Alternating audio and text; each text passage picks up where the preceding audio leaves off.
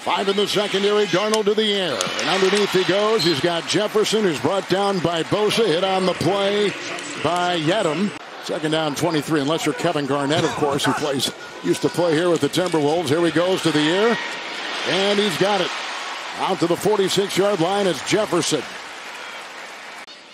And his impact so far on the Viking defense. Second down, 9. Darnold getting messy, going deep, and he's got Jefferson. He's got Jefferson.